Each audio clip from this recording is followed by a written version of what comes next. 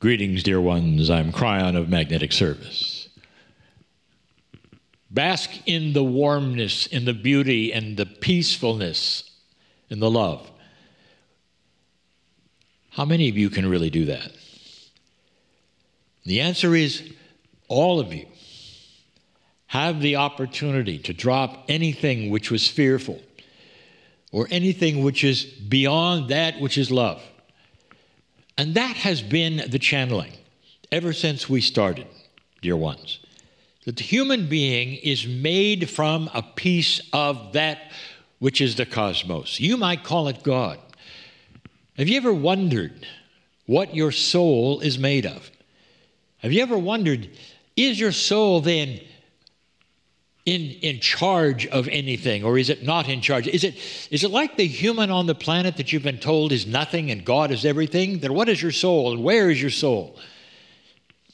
We've always told you that the soul is eternal. There's never a story you ever heard that makes sense of the creation of the soul. Not really. If the soul was always there, that means it is a piece of the Creator that was always there. What if billions and trillions of souls make up that which is the family of God? What if you are a piece and a part of that which you call God? To some, that is blasphemous. Can't be. You've been told that God is everything and you are nothing. That is the programming you face, and why some of you fear to this day, even God. These messages are about hope, and they have been for the last 3 weeks. This is the 4th.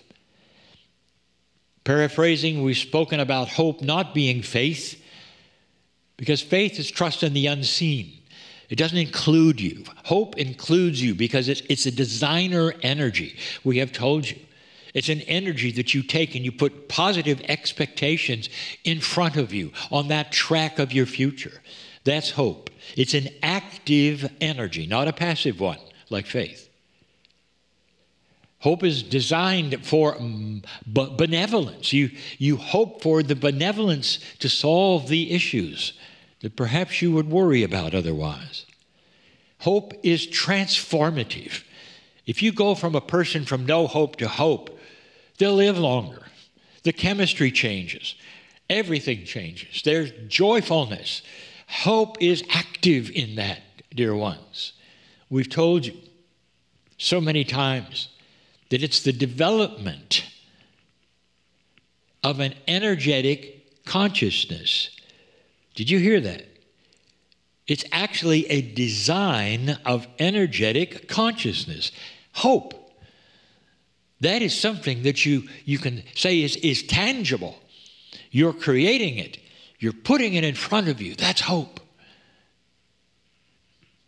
Hope heals. It really does. Hope heals. Hope is the future. It really is. One who features hope in their lives every day of their life is one who shapes the future of everything they're going to do. Because hope then creates synchronicity, and you meet the people that you're going to meet because you've sent that hope and that amazing creative energy out in front of you. And it's almost like synchronicity then runs into you because of it. What a beautiful energy that this is. This is the 4th week that we speak of this. Hope is sometimes even seen as the magic bullet that changes lives from despair, from depression, to joy, to understanding. Hopefulness is not just somebody who sits around, looks at things, and wishes. Hope is not wishing.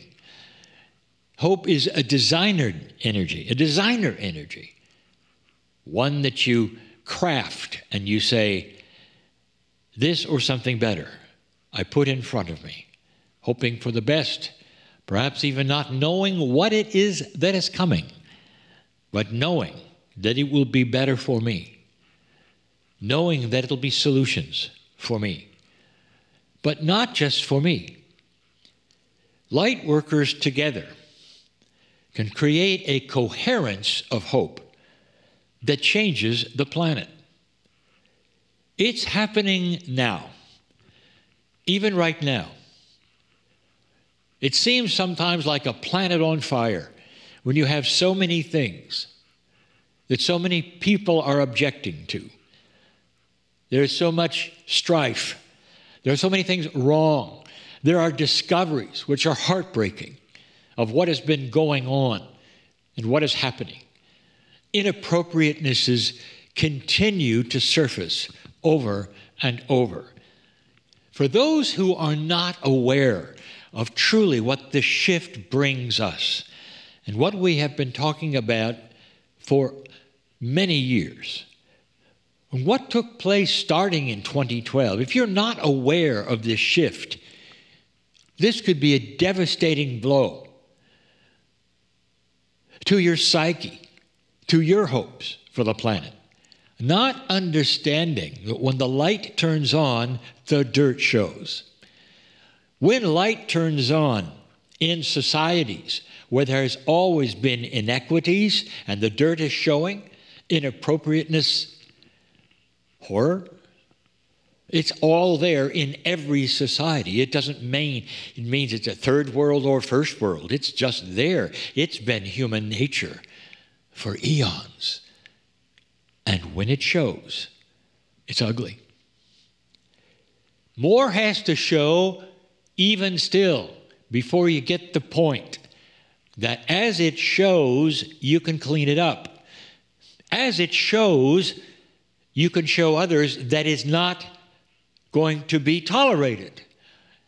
As it shows, and as it then gets dealt with and resolved, this is what to look for. Because it then will not be repeated. Because there are those who have invested in it will see, I better not do that anymore.